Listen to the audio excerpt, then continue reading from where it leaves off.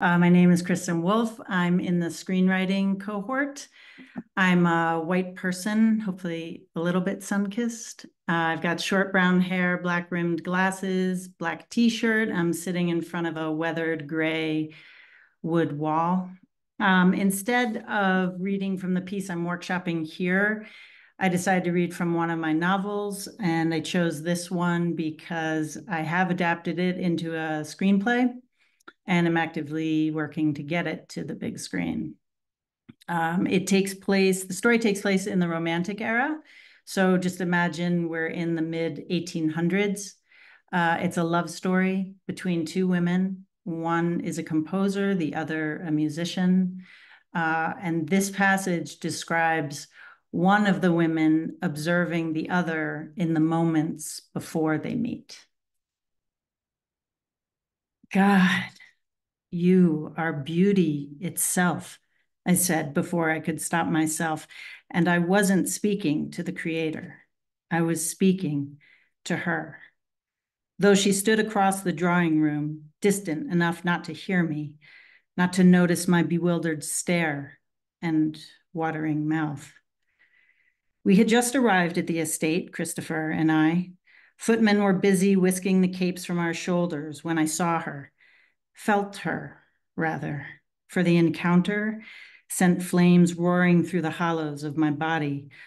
All this before I became fully aware of what I had beheld, of what the aspects caught in the net of my periphery might embody.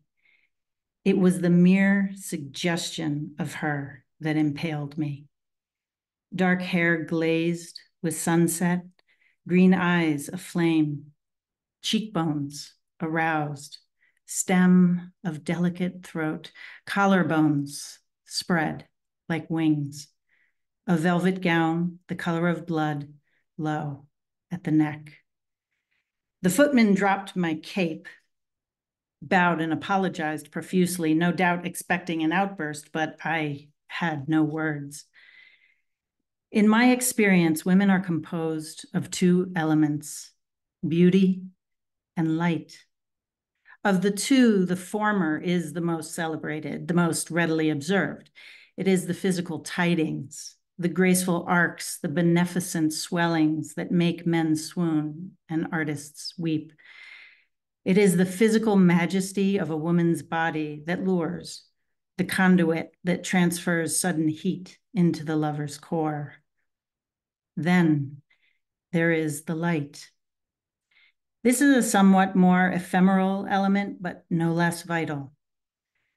I suppose I could describe it as a certain cast of character, a measure of aliveness, a discernment, a complicity, a manner of beholding one's world and of being beheld. Outwardly, it arises as a brilliance radiating from the eyes, a carving shine. Finding such luster in the eyes of a woman is an intoxicant and one 1,000-fold more potent than physical beauty.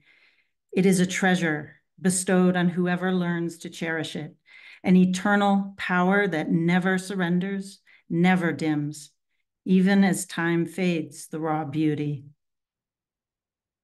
I almost feel I'm wasting my time in trying to portray the nature of this light, that by so attempting, I am diminishing its vigor, but God help me, I know it when it comes before me.